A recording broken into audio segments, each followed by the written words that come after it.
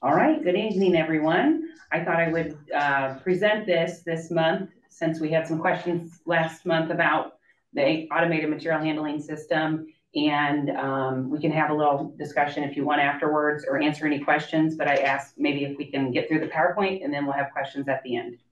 So, all right. What we'll cover: what is an automated material handling system? Why are we considering one? How can we tell if it's worth it? Where are we in the process? And what do we need from our members? First, what is an automated material handling system? It's a tool or a system of tools that removes the need for a manual interaction to check in, check out, move, or sort materials. I'm going to play a short clip here from the St. Louis County Library. We went on a tour there. I was not able to make it that day. This was almost 2 years ago, I think now. So this is just a very short clip. You can see they're using what's called a book disshoveler on this side of the machine, and books are loaded, and then one at a time, the machine brings down a book to be able to be sorted. So you'll see then on the other side, there's an employee standing there also feeding books into the automated material handling system, and the machine will only send one book at a time, or one item, I should say. Even if it's DVDs, it would go through. So the machine there, that's it coming through the other side. And then as you'll see it travel down the conveyor belt there, they actually have all their books labeled or their bins labeled. We would be doing multiple different configurations if we had one. So the book would go down, it would go into the appropriate bin for the appropriate library as it's labeled. We would probably be putting labels on the outside of our bins, so we would physically know which library it's going to, and then you can see the status of the each section of the machine on a monitor there that would come with it. So it's easily monitored. That was just a very short clip for that. So why are we considering one? There are many potential benefits for our member libraries. One is a long-term cost savings, and this would be for our share member libraries. An automated material handling system would route items with barcodes instead of labels, thus saving miles of receipt paper tape annually. There's a faster delivery turnaround time after weekends and holidays, so IHLS sorting staff would be able to sort their heavy loads, such as those due to the holidays or long weekends, in a single day versus multiple days, what's currently happening, and this would be eliminating the backlogs. There'd be more accurate sorting. While missorting isn't common, it does happen. And when an item is sent to the wrong library in another hub, this means it could be over a week before the item ends up in the hands of a patron. The automated material handling system would further reduce this occurrence. We would have pandemic-resistant sorting. So with the low-touch nature of the machines, it would make disruption to future pandemics or similar emergencies far less likely. We would also have more accurate data tracking and statistics. The automated material handling system will allow for the item's status to be automatically updated in Polaris. This would allow the library to know exactly where their item is in the transit journey. And there's also a potential for sorting holds and returns for share member libraries. This is a feature that we will need to determine the feasibility on, but share members could elect to have their holds versus their returns sorted in separate bins, allowing for member library staff sort time to be reduced. There are also potential benefits for IHLS. We have reduced long-term operating costs. Our personnel costs would be reduced through decreased total staff hours needed. This would be likely accomplished by attrition-related staff reductions. Our biggest concern is our staff turnover. We have to frequently hire replacement sorters, and the statistic is taken, I haven't updated it since the last time we did the PowerPoint, but over the last 18 months, of the 11 sorter positions across IHLS hubs, we have lost and needed to retrain one sorter on average of every 2 months. So there's a definite cost to IHLS for that. It's about $1,000 per sorter for onboarding costs and the administrative cost of onboarding and training. And this does not include anything to do with the termination cost whenever that employee leaves. As I've stated previously with the other slide, the faster delivery turnaround on the weekends and holidays, that's a benefit to us as well. Then the increased efficiency through increased speed. The number of items sorted per hour would be much higher than manual sort. This would help staff ensure that all items are being able to be sorted every day. The typical automated material handling system can sort on average 2,000 items per hour, and the current IHLS manual sorting can average 350 to 400 items per hour. So that's a big change in the sorting speed. There's also a reduced likelihood of chronic injury. Sorting bins can be adjusted to the employee's heights, so this provides a safer and ergonomically adjustable workstation for the staff, preventing injuries and workers' compensation claims. And there would be no major changes to our current infrastructure. The machines that we are considering require one single outlet and one data cable. This means that IHLS would not need to undergo any major changes to install these machines. And one vendor that we're looking at reports that their machine at peak operation used less energy than, less than half of the energy used by a typical hairdryer. So is it worth it? How much will it cost IHLS? How much will it cost member libraries? And how long will it take to see a return on investment? We are in the request for proposal stage, and the RFP will allow us to determine the exact cost of an automated material handling system for all 3 locations. In fall of 2022, based on the request for information responses we received, we learned that costs could range anywhere from $250,000 to $500,000 for the unit at the Edwardsville location, but that depended on the vendor. For the fees, how much will it cost member libraries? IHLS member libraries do not pay fees to be a member of IHLS. Therefore, members would not see any fees related to the purchase or the operation of the automated material handling system. We do not plan for any portion of these costs to be passed along to share member libraries either, as share would not be paying for the automated material handling system, IHLS would. What about other costs? The only possible costs that we anticipate from libraries are the material and labor involved in rebarcoding items. And there's some criteria here that if and only if it applies to. If you're a share member library and you do not have barcoded items on the inside of your items, and you do not have an RFID tag, the barcodes must be on the outside if you do not have an RFID tag.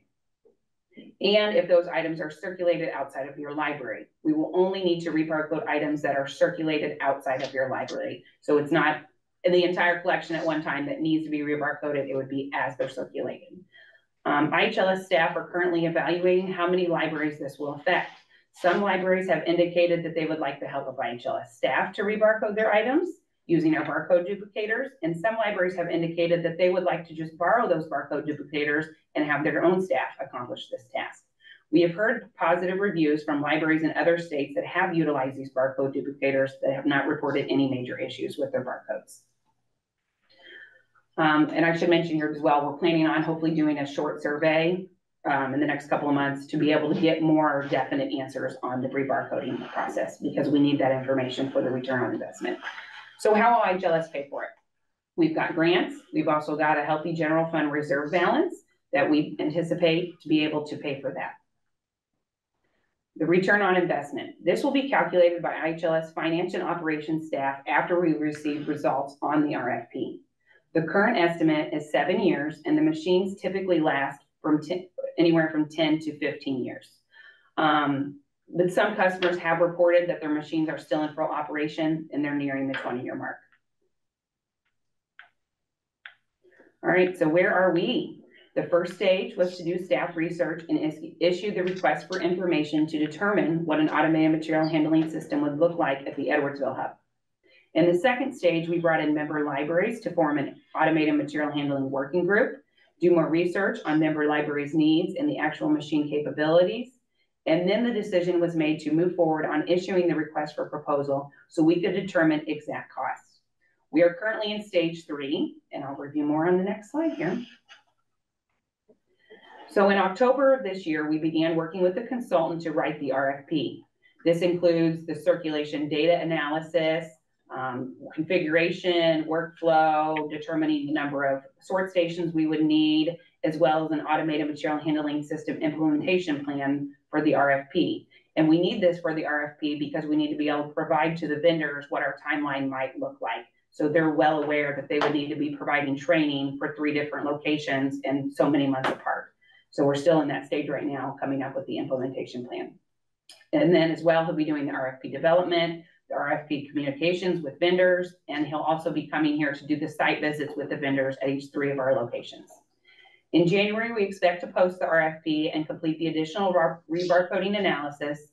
And in April, the results of the RFP will be posted and the ROI, return on investment, will be completed. In May, the AMH will then be presented to the IHLS board for the final decision, but we do plan to have the numbers for April for the first read of the budget as well. Okay, so what do we need for our members?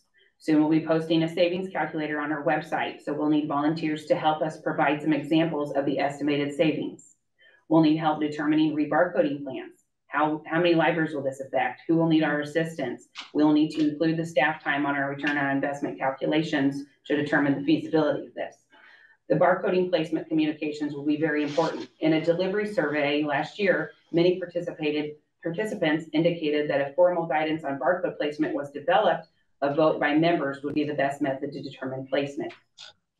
We also need help with this container level check-in. This was an additional purchase feature that would be no benefit to IHLS at all, but it would only be a benefit to potentially some member libraries. So we want to verify that this would be worth us purchasing if we decided to do that. All right, if you are interested in helping or have questions or concerns, please reach out to me. I'll go ahead and go to the next slide there. There's a whole section on our website that's dedicated to this project with a lot of frequently asked questions as well. I've of course covered most of them here, but there's more information on the website. So last slide, that's it I have for today. What questions do we have? Good job, Colleen. Thank you.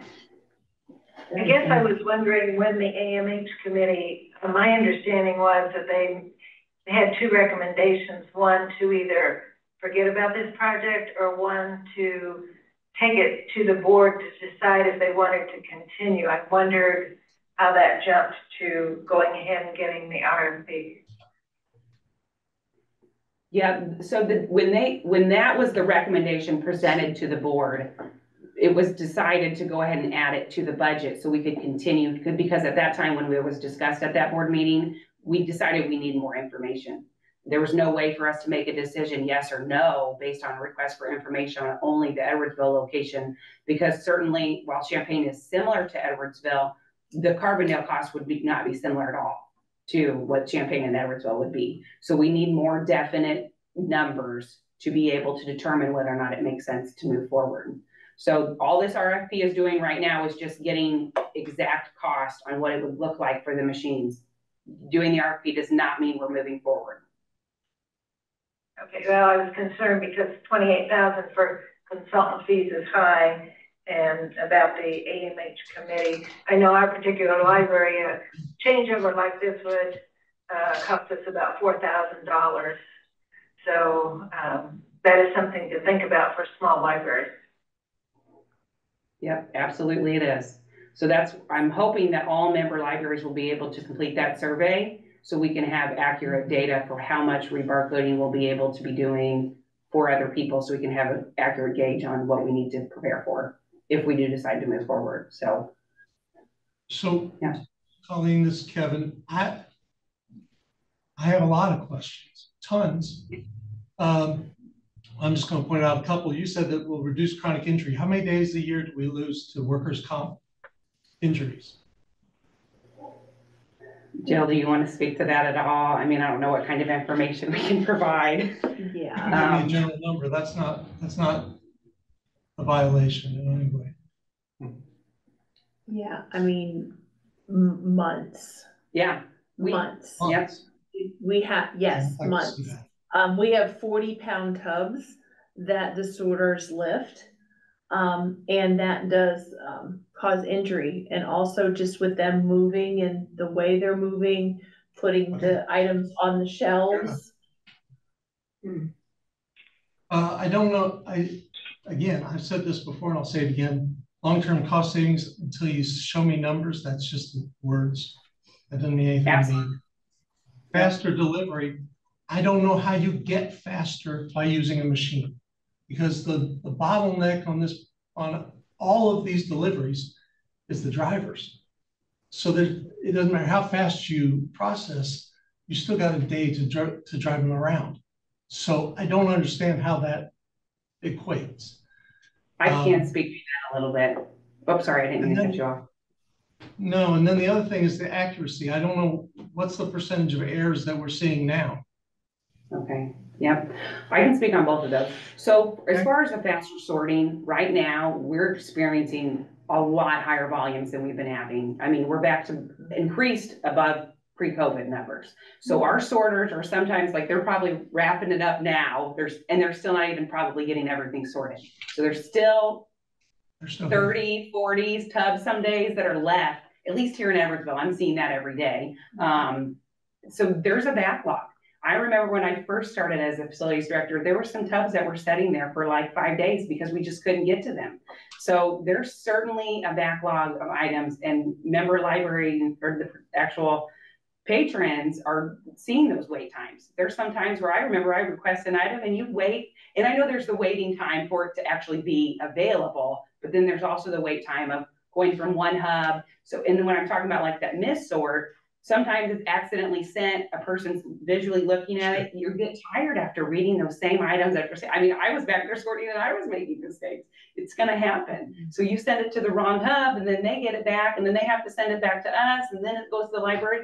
It can take time whenever those missorts do happen, and it does occur because we're all human. We're gonna make mistakes. So, yeah.